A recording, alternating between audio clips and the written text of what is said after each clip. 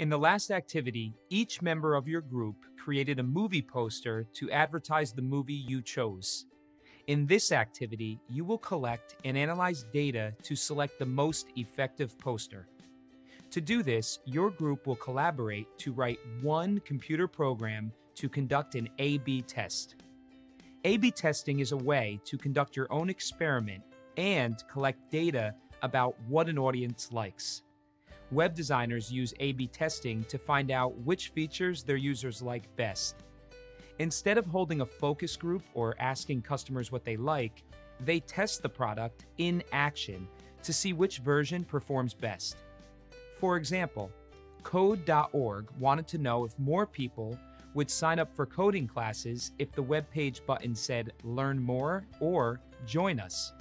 It would be hard for users to look at both buttons and say with certainty which button they prefer. Instead, the organization conducted an A/B test. Different versions of the button randomly appeared on their website, and they collected data about how often users clicked on each. The data showed that users signed up for a class 29% more often when the button read Join Us versus Learn More.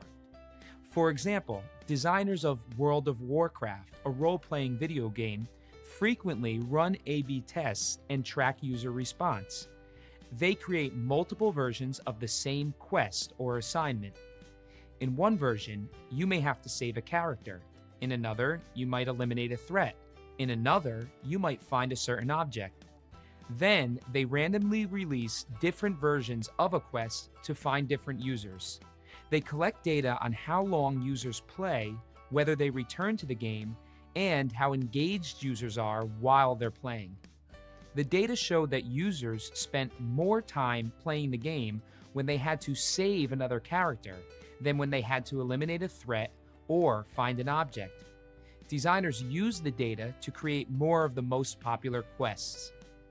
Your A/B test will present a movie poster at random to your classmates.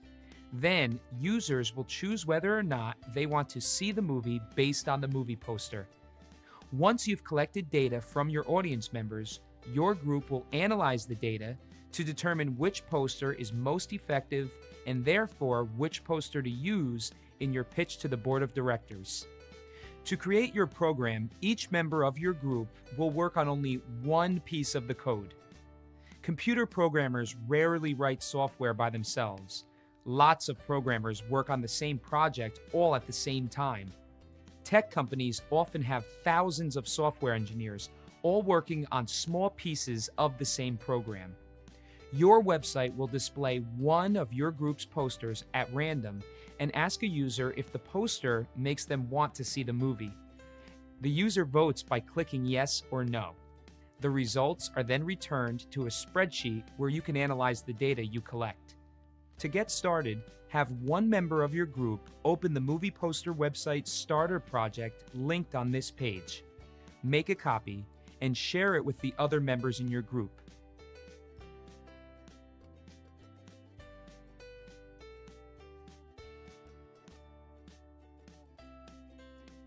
Then decide which part of the code each group member will build. Each person will build only one part of the code. Render tells the computer to show a random image in your website. Config adds the movie poster links and names to the website. Vote lets users vote by clicking yes or no. With your group members, decide which of these three functions each person will write.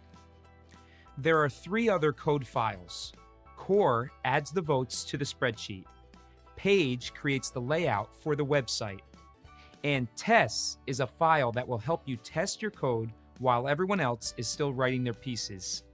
Do not change these parts of the code. When you've decided who will write each part of the code, render, config, and vote, open the starter project from your Shared With Me file. From the spreadsheet, open the script editor. Then move on to the video for your part of the code. Now it's your turn. Have one person in your group open a copy of the A/B test website starter project and share it with all the members of your group. Decide who will build the render, config, and vote files. Open the starter project and the script editor at your own computer. Then move on to watch the video for your part of the code.